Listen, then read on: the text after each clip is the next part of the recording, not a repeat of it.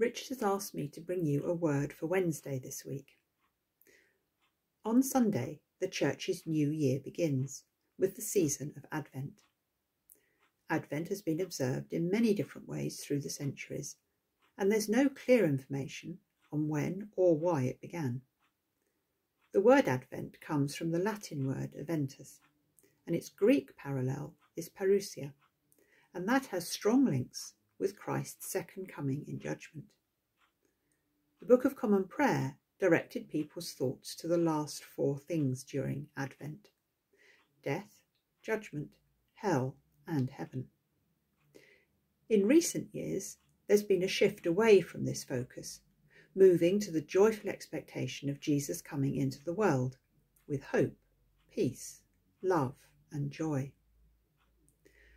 The Bible readings suggested for this time remind us of the hope that God will finally save his people when the day of the Lord comes.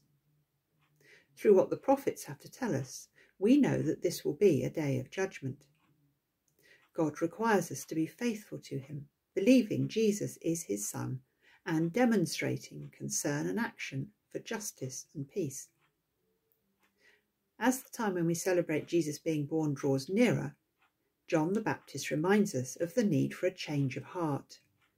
Repentance is not only confessing our sins, we also need to change the way we live so we don't keep repeating the sins. As the physical world around us grows darker and we move towards the shortest day, the light in our spiritual journey becomes more intense.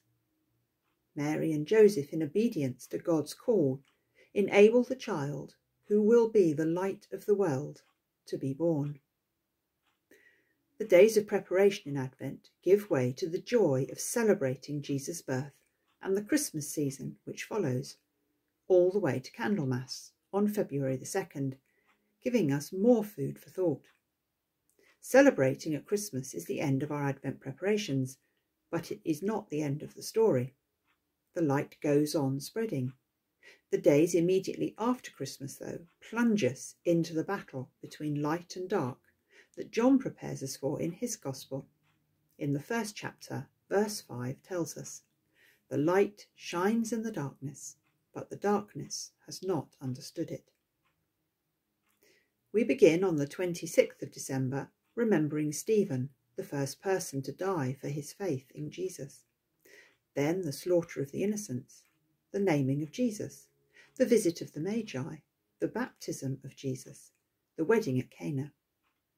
They take us back and forth through Jesus' growing ministry and the strands of prophecy from the Old Testament that led into Simeon and Anna recognizing Jesus as the Messiah.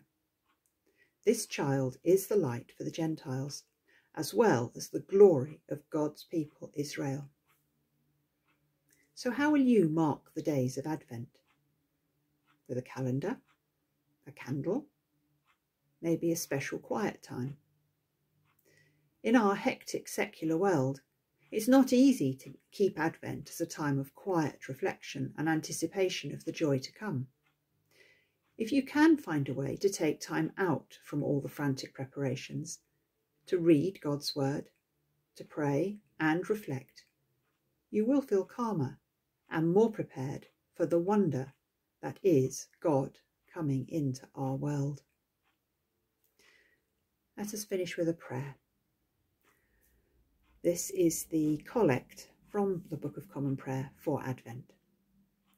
Almighty God, give us grace to cast away the works of darkness and put on the armour of light, now in the time of this mortal life in which your Son, Jesus Christ, came to visit us in great humility, that in the last day, when he shall come again in his glorious majesty to judge both the living and the dead, we may rise to the life immortal through him who lives and reigns with you and the Holy Spirit, one God, now and forever.